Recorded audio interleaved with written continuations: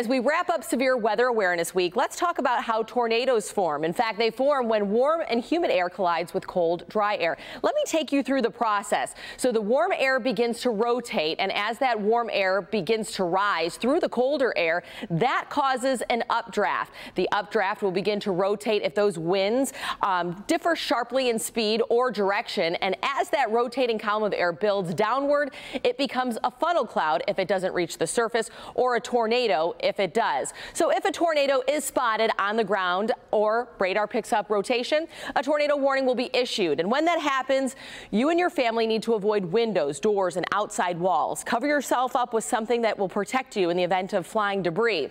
And the best place to be is the basement, but if you don't have one, pick the innermost part of your home or a stairwell if you're in a high rise.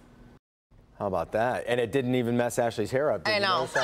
It's amazing. Over there? She must use some really good hairspray. It was probably like the same as you use. Down. Oh yeah. Well, I don't even know what it is. It's the team of 3 that comes in every morning and. Right.